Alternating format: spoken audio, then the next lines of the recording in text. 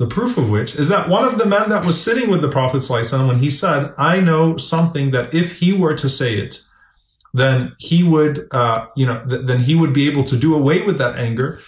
One of the men that was sitting with the Prophet ﷺ said, well, let me go tell him, right? So he went to the man and he told him. So the man responded, he turned his anger towards him. He says, Atura bi ba'sun, amajnunun ana adhab, ana adhab, am I crazy? Do you think I'm crazy? Do you think I'm insane? Do you want me to go? You go away, So he flipped out on the guy instead, right? So instead of the object of his anger being the person he was already fighting, now he was fighting with the other person, right? And the Prophet ﷺ understood that wisdom. So you're not going to turn someone's habits or give them the right processing mechanisms in the midst of their anger.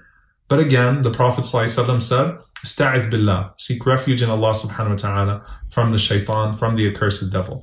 And, some of the scholars, they say that in some of the narrations, the Messenger ﷺ said, say, A'udhu billahi as-sami' al-alim min ash-shaytan al-rajim.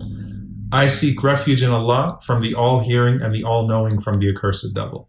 And they said that is a better form of isti'adha, a better form of seeking refuge in the midst of anger. Why? Because you remind yourself that Allah hears and Allah knows. Okay?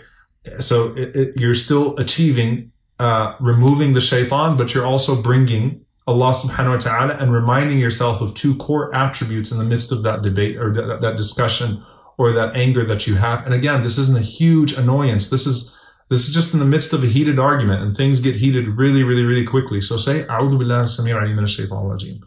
I seek refuge in God, the all-hearing and the all-knowing from the accursed devil. Bring Allah subhanahu wa ta'ala into you, into that scenario like that. The second thing is wudu. The Prophet ﷺ said to do wudu.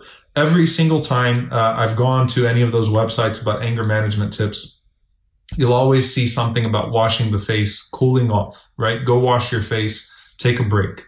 And the Prophet ﷺ, he said for people to take a break and to actually do wudu. So what's the connection between those two things? Well, number one, the Prophet ﷺ said, Al-ajalatu min ash-shaytan. Haste is from the devil. Haste is from the devil. Shaitan is going to try to make you say as many damaging things as possible before you come to your senses. So he's going to hurry you up. Speak, do. He wants you to act in the point of action. He wants you to act in the midst of your anger. And so he wants you to hurry up and say as much as you want. So don't say these two words. You know what? You're already throwing some hurtful comments. Go ahead and add a third one. You know what would be a knockout punch right now? Right? Throw that one in there too. Bring this into the discussion. Bring this into play. So shaitan's going to try to get you to pile on as much as possible in that short period of time so that you can say as many things that contribute to his ultimate goal of no return. And what did Allah mention? الَّذِي يُفَرِّقُ بَيْنَ الْمَرْءِ وَزَوْجِهِ, that the devil loves to pull apart a couple. And it's not just the husband from the wife or the wife from the husband. It's children, it's parents, it's all of those things. Shaitan wants to make these points of no return, right? So what did the Prophet ﷺ say? Don't act in haste. So he said, if you're standing up, sit down. If you're sitting down, lay down.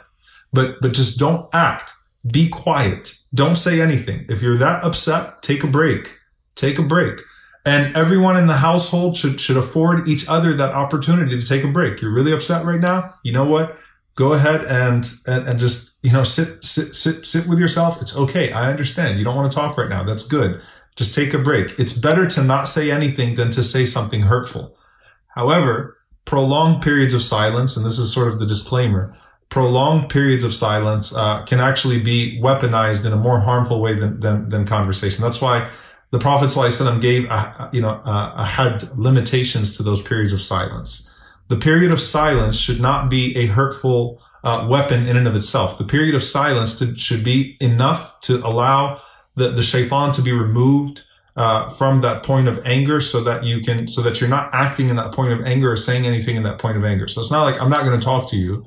It's, let me take some time. Let me just take a few moments. Let me take a few minutes. Let me take a break. Let me pull off to the side, right?